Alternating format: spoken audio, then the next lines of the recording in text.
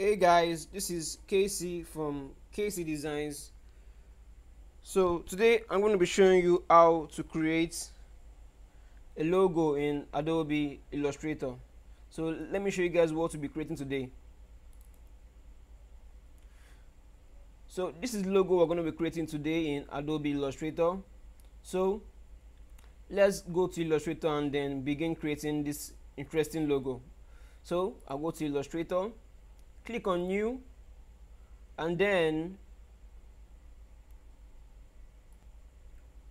I'm going to be using a document with a width of 2000 by 2000 pixels. So I already have that inputted here. Then the rest I'm going to leave at default and just click on create. Okay, so the first thing I'm going to do is to go all the way to the logo and then kind of drag that logo into Adobe Illustrator. I'm going to fix this here.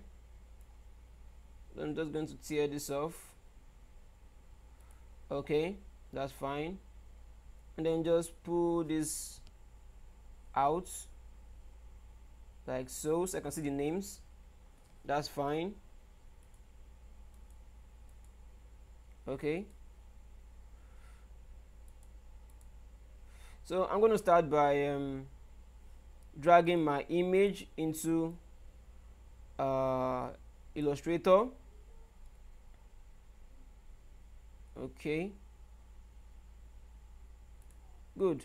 So now the next thing I'm going to do is to kind of zoom out. So I'll just hold Control and minus key on the keyboard to kind of zoom out.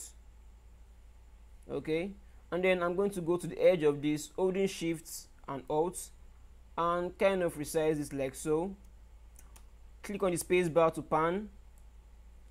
Put this just here, and then Ctrl 0 to zoom in again. Okay, click on the space bar to pan. Kind of fix this here. So I'm going to start by creating the text. So the font I use for this is called Quicksand. So I'll just go to my type 2 and then begin typing. Okay, it's loading up.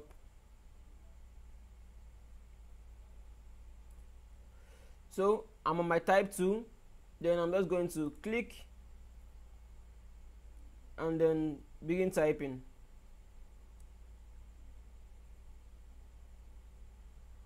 I'm going to click here.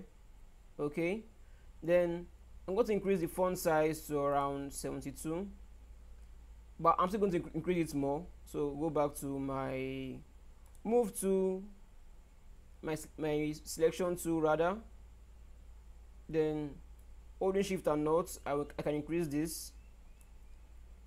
That's fine. So I'm just going to double click on the text,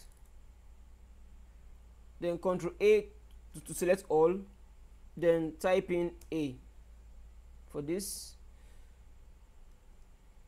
then select the A, go to my font and just type in Quicksand. I'm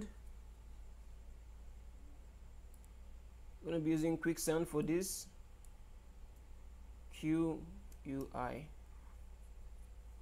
Okay, now I'm going to be using the Quicksand bold. Click on that, go back to my selection tool,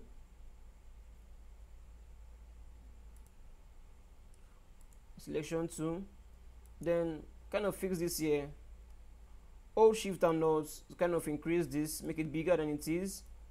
Okay, that's fine. Then the next thing I'm going to do is to make a duplicate of this.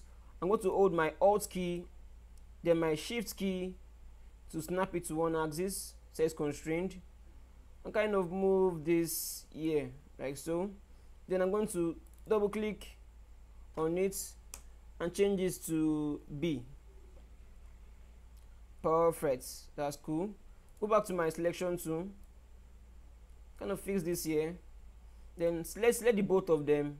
I want to make a backup for this, so holding Alt, I'm just going to drag this up here like so I can have a backup in case anything goes wrong.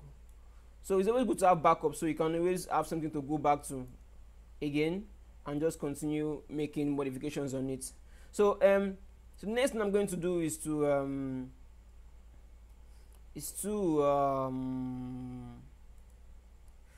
kind of now okay, let me explain something. Airbuzzgist, that's the name of the logo. So as you can see from the logo down here, you can see the G inside this B. So that's the concept of this logo. So I want to try and recreate the same thing. So before I do that, I need to convert this my shift. I need to convert this my B text to an object. So it won't have the text properties anymore. So to do that, I need to go to my object, click on expand, click OK.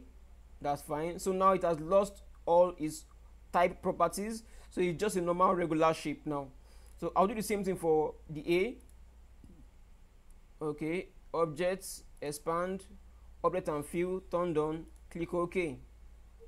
Perfect. So the next thing I'm going to do is to draw out something like this.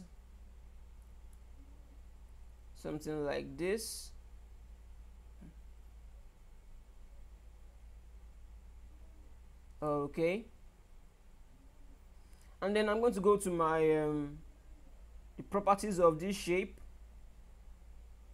transform. Then as you can see down here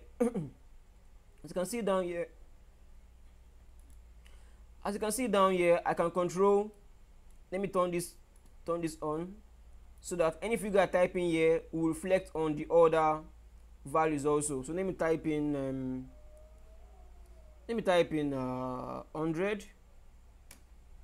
So now I have a rounded shape. That's fine. So I'm going to make a duplicate of this shape. So I go to my selection tool again, then holding Alt, and I can drag this out here like so. That's fine.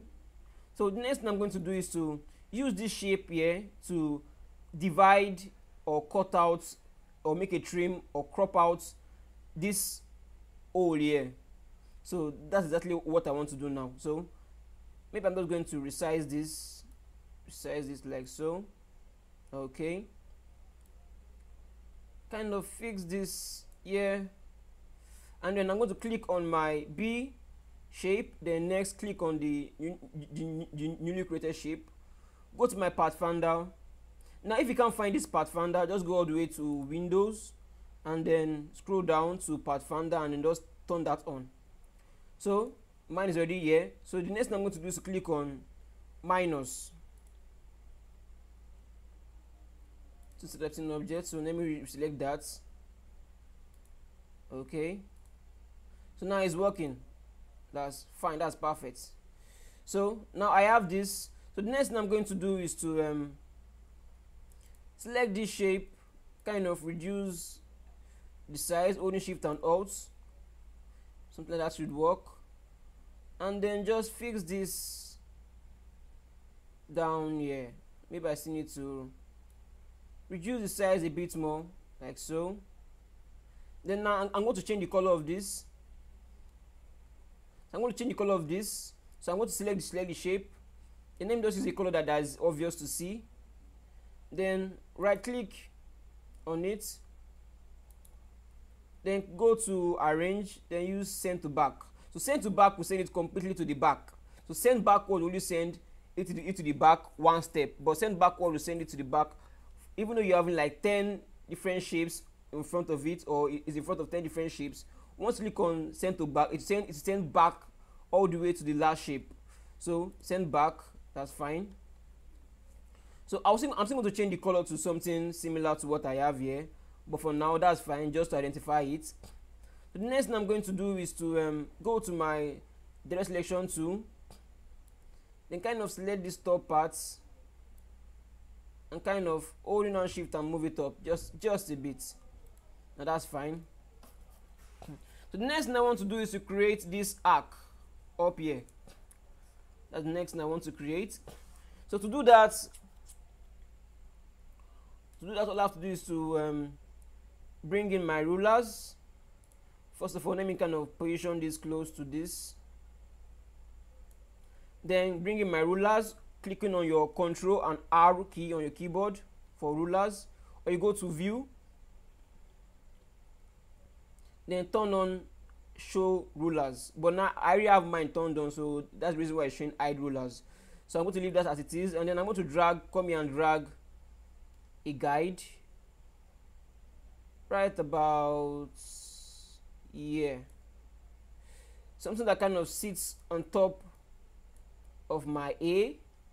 So I'm going to get a closer view on this and kind of move the guides downwards.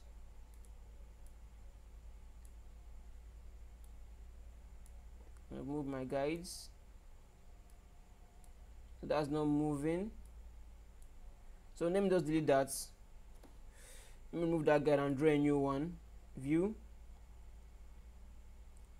rulers, go to my view, guides, then clear guides. So now I can click and redraw a new one that sits on top of my A. That's fine. So I'm going to zoom out again, Control minus to zoom out. Okay, holding my space bar to kind of move this like so. Oh, that's fine. So let me start creating this arc shape on top of this place here. So to do that, I go to my shape tool and click on my ellipse and kind of draw something, holding Shift and Alt. Kind of draw something like this. Okay. Then I'm going to remove the fill. So come here to the fill and click on None for the fill. Then for the stroke, I'm going to be using a black color. Then let me increase the stroke to around maybe 60 should work. 60 is fine. I kind of position this so it sits on my guide. Okay. So I want to make it sit on my guide. Yeah, that's fine. That's fine. Okay, so the next thing I'm going to do, I think I need to reduce this stroke a bit more. Let me give it around 50. Okay, that's fine. So the next thing I'm going to be doing is to make a duplicate of this. So I'm going to hold down Alt, make a duplicate of this, or rather Control C, Control F. So the F will paste it in front. Then now I can resize this. Resize this shape. So I already have one inner now. Okay. Okay. So no, maybe I'll just put this. Maybe I'll just put this down here for now, and just work with just the first one. Okay. So the next thing I'm going to do is to kind of let's see. Let me go all the way to my rectangle tool and kind of draw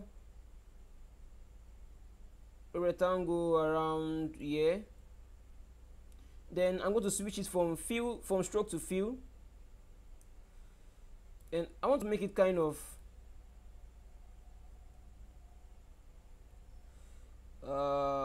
something like this should work. Yeah, something like this should work. Using my arrows to kind of move it, then move it up, holding my Shift key so it's constrained. That's fine. Then now I want to round the corners again. So I can do that by going to my direct selection tool, then just click and drag on that white dot. So you can only see this if you're using a newer version of Illustrator. So that's fine. I feel I should make this my ellipse smaller. Okay. Yeah, that's fine. Then kind of drop it down, holding the Shift key, then using my arrow keys to move this down. that's fine. So now I need to convert my need to convert my now, you know, it's a stroke. I need to convert this stroke into an object. So I'm going to go back to objects, expand, and click OK. So now it has lost the stroke properties. Now it's having just a few, as you can see from here. Then I'm going to select these two shape and this B shape also. Go to my pathfinder and click on divide. So once I do that, I need to go back to the shape, both selected, and then ungroup. And then I can have them now as separate pieces, so I can delete what I don't need anymore. Delete this, delete this, delete this also, delete this also. Okay, now that's just fine. So I think this is just too high, so maybe I just drag this down a bit like so. Okay, so the next thing I'm going to do is to select this the boat shape, then Control C, Control C. Okay, I click on the F key. Now Control C, Control F. Then now I can resize this. Okay, let me undo that. Select this, select this, the two, go to unite, so it becomes one shape, and then I can Control C, Control F now, and kind of resize this, make this smaller, like so. Then arrange, send to back, arrange, send to back. Okay, that's fine. So I have this all set up now. So the only thing that's remaining is just to give it the colors. Since I already have the image here, so let me show you guys how to apply gradients on your logo. So the first thing I'm going to do is to go up here. Let me delete this. I don't need this anymore. Delete this. Now I feel I should still give this some more thickness. So I'll go to my stroke, add a black stroke again, then kind of increase the stroke maybe to around, yeah, that's fine, 7 is fine. Then use my arrow key to kind of move this close to the center. Then now I need to expand this again. Go to objects, expand. Okay, that's fine. Click on unite. Okay, that's fine. So to add my gradients, I'm going to go up here, draw one square like so, then go to my selection tool, hold and Alt, duplicate this to the other side, then make another copy of it again. So now I have 3 copies now. So I'm going to, for this here, I'm going to select my first color, go to my eyedropper tool, and then pick this color here, go back to my selection tool, select the next shape, click on my eyedropper tool and pick the next color. Then go back to my move tool, click on this first shape here, double click on this fill. I want to copy the X code, copy this code, copy, click OK. Now click on this third shape. Then I need to apply a gradient to this because this my logo here has a gradient fill. So clicking on this shape, then click on the gradient down here, gradients. Then I can apply a gradient to this. So double click on this first one, then come here and change this to RGB. Now to give me the X code, select this and then paste in my newly copied X code. Click enter on your keyboard. Done. Go to the next shape, double click on this, copy this X code, copy, click OK. Go back to this shape, double click down here, go back to RGB up here, and then paste your code. Okay, that's fine. So I'm going to be using this now on my logo. So first of all, let me click on this and then kind of move this closer a bit, and then start applying the color. So I'll select this A, go to my eyedropper tool, then click on this rectangle, so it will automatically apply that gradient to it. That's cool. Click on this shape, click on my eyedropper tool, select this, then I need to reverse this. So go to my gradients,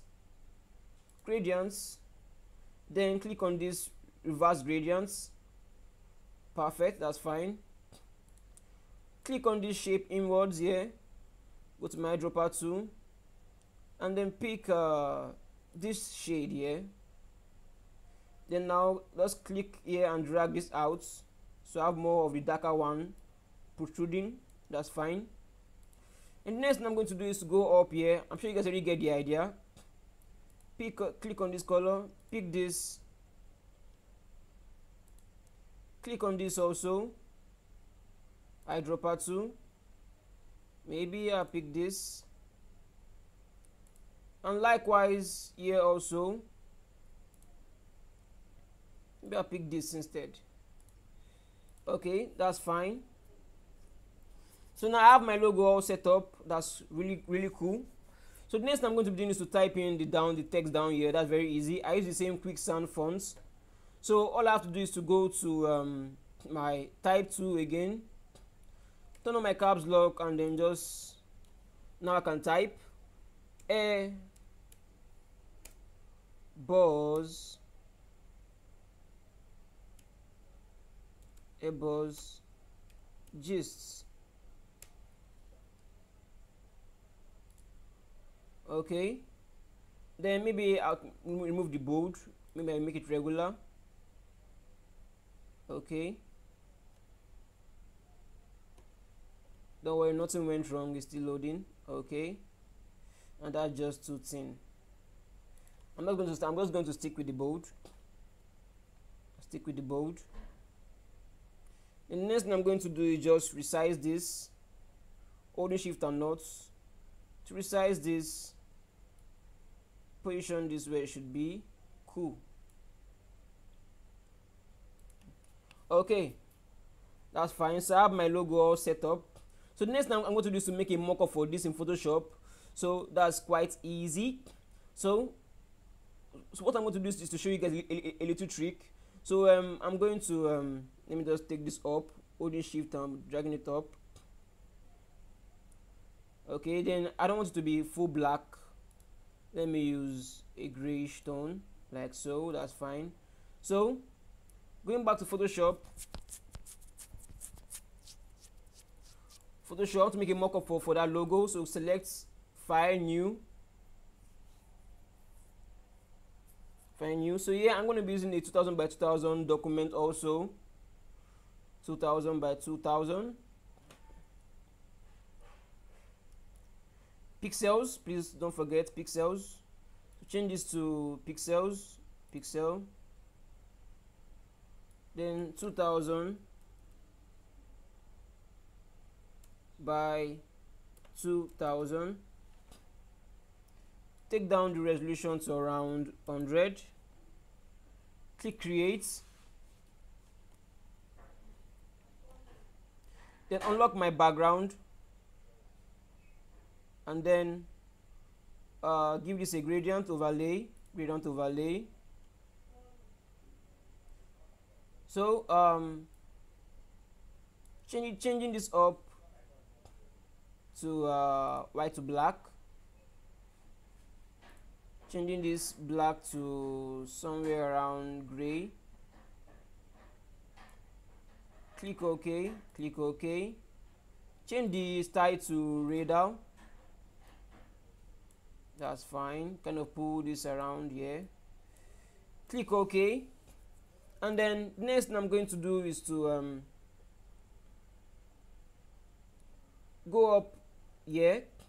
Then I want to make a screenshot of my entire visible layer. So holding Alt Shift, holding the Alt Shift, Control and E. So that's fine.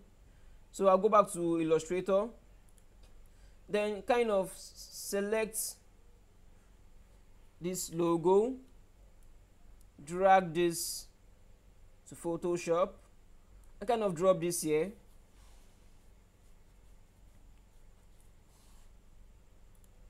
There, then click enter. Okay, that's fine. So control that, I'll go back to Illustrator, then copy this, drag this also to Photoshop and drop this here. Click enter to apply that. Okay, and kind of position is here, then select the both of them, then Ctrl T to go to my transform tool and kind of rescale this like so. Center this on my page, apply this, then now I'm going to be adding a drop shadow to the bigger one. So FX drop shadow, reset to default,